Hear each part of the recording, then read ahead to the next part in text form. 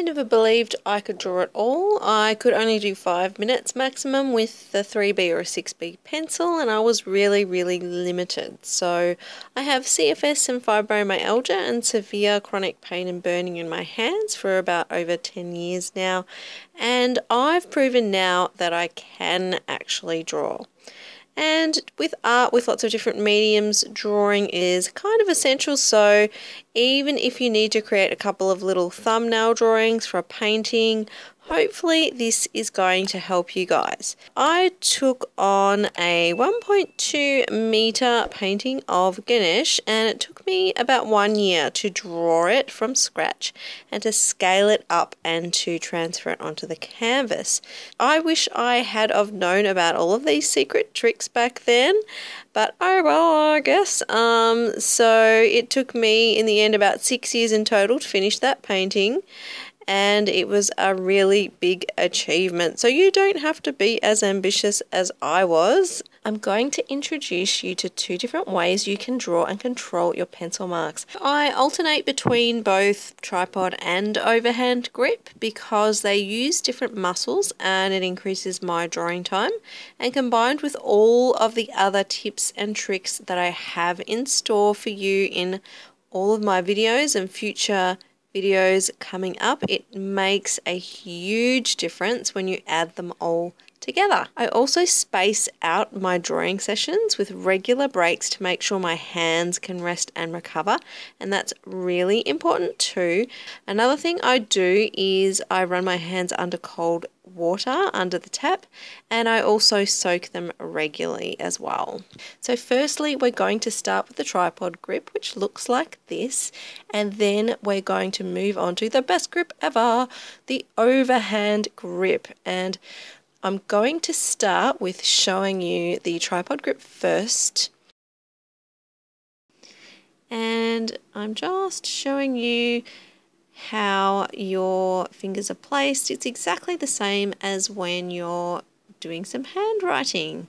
So it mainly uses the index and the thumb finger to apply the pressure needed to control your pencil, and also uses a lot of motion through the wrist.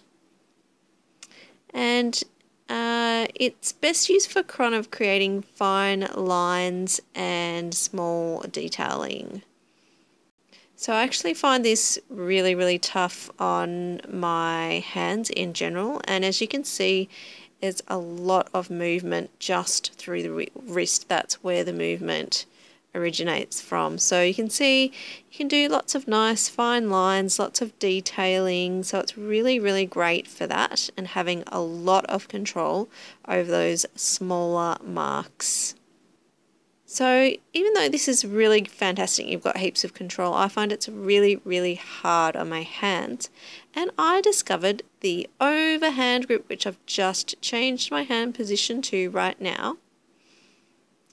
So your hand is just really nice and soft and relaxed, and even those 4 fingers help to support the weight of the pencil. So it's really easy and light, and the movement comes from your shoulder all the way down through your arm, wrist, fingers onto the paper. So the movement starts at the shoulder and your whole arm moves, and that's what's creating the marks on the page. So this has been a real game changer for me. I used to think that I couldn't draw at all, and with this overhand grip it's much better to have a really nice sharp long lead pencil. As you can see here, I just pop that through my electric sharpener, which I will hopefully do a review on very soon, which is another lifesaver.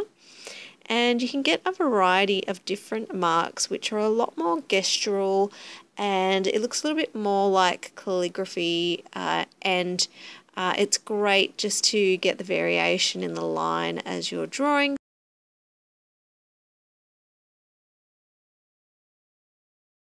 And it gives you a greater range of motion. It's good for larger scale drawings and things like that because you can cover a lot of area really quickly. You can see you can use it on the side and get a thick mark, and use it pulling down to get a fine mark in that just before, and also you can use it by changing the angle of your hand like I did just then to get either a thick or a fine mark. And it's also great for laying down really large areas of tone when you've got so much surface area on a long lead to work with. So it makes that really easy as well if you're covering larger areas. So there's so many bonuses with using this overhand grip, and it gives you so much more freedom. And yeah, I'm going to show you a little picture, a little drawing of an egg. And so yeah, you can kind of like mark out your kind of gestural lines just generally as a start, and then go in and change to your tripod grip to then get in with some finer lines. Here I'm just showing you a little bit of cross hatching just to give you a little bit of an idea of the contrast between some of the marks that you can make and the possibilities.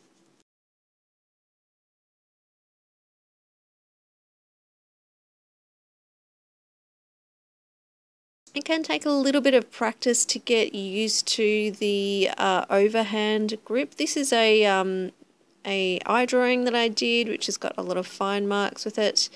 What I found through drawing, and generally I have a lot of trouble with sharpening, it really hurts my hands. This is a manual sharpener.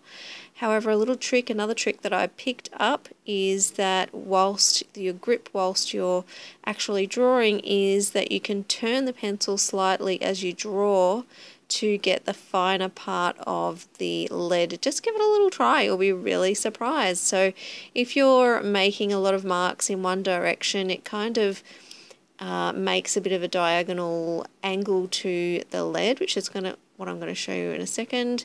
So I'm just making lots and lots of marks, but then when you turn it slightly, you'll get a sharp part of the fine point of the pencil again. See, the line's finer than what it was before.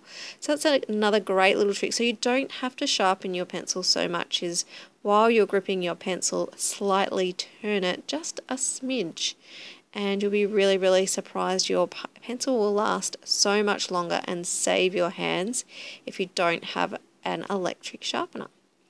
Anyway, I'm just demonstrating some more of the overhand grip, and you can just see how easy and just natural it is. It can take a little bit of practice to get used to, but it is well worth it.